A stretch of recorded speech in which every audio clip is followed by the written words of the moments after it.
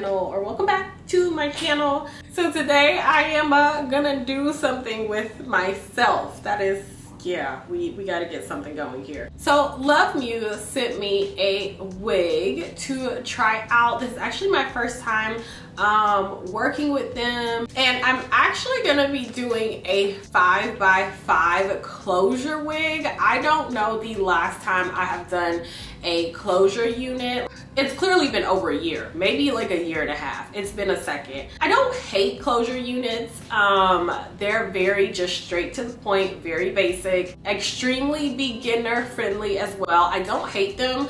I just love to do, you know, a little bit more to my units versus only dealing with this much. So it has its benefits for a lot of people, especially today for me, because I have had COVID and I'm kind of getting back into the swing of things. This is actually kind of coming in handy because I need to do something with myself, but I don't feel like doing the absolute most. So this is perfect. So this is their 5x5 unit. It does have HD lace and it's in 30 inches and it's 180% density, but I will put the exact detail, the exact link to everything down in the description box for you guys, so that you'll have it. So first things first, I went on ahead and plucked this unit a bit, you guys, just a bit right in the front, because I felt like the hairline right there was just a little bit too bulky. If you're a beginner, don't be afraid to pluck your hairline, especially when it's a 5x5 closure unit. It's much easier. You don't have to deal with all the curves and a full hairline. So this is a great place to get started and get comfortable as well with plucking your units. I only did a little bit. You can go as far back as really you want to. I try and do mine between like a 1/2 inch to a full inch and just kind of pluck sporadically just to kind of take out the bulk. I'm not really trying to do a design with this hairline. I'm just taking the bulk out.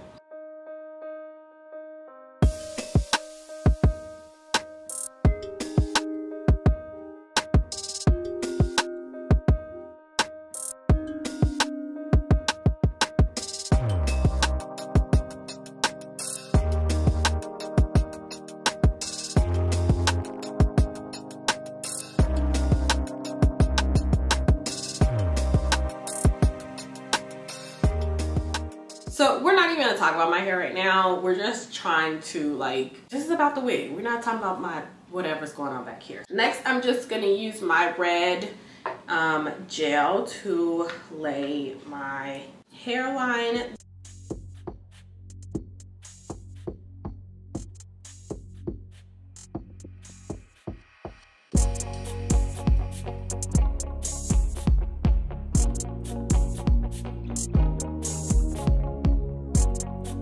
I like using darker wig caps, you guys, because I feel like I just try and get as close to my skin tone as possible.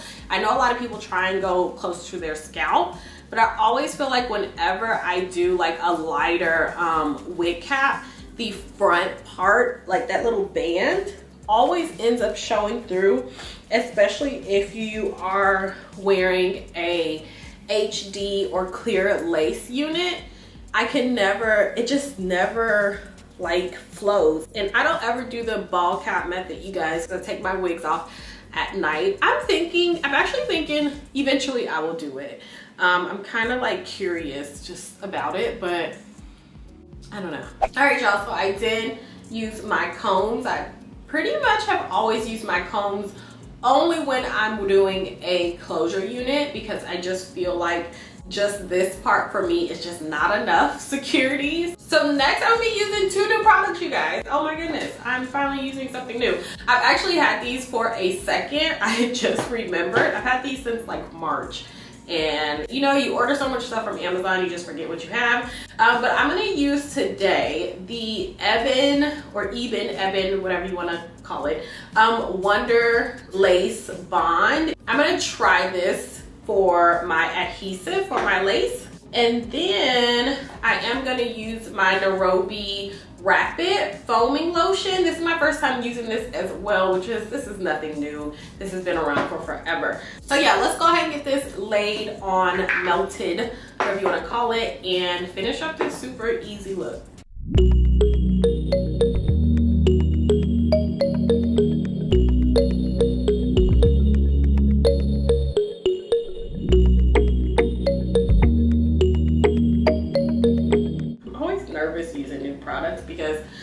stick with what I know because I know it works amazing. You know what I mean? And I'm just like, why mess up a good thing? But you know, you gotta try new stuff.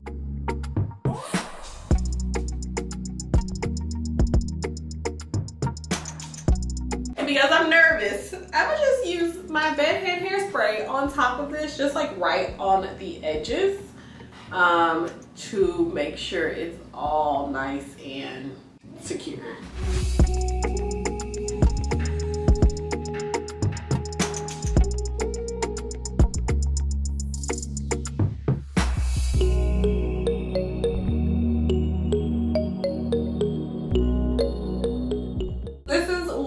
Why this is not even one, this is the main reason why you guys never see me do my makeup before I put my wig on. But today I was like, we just switching things up with the new products and stuff, might as well just switch it up with how I do everything. And I shouldn't have, because now I have this like line right here and it's just always so hard to blend. It gets cakey if you don't do it right and all that kind of stuff.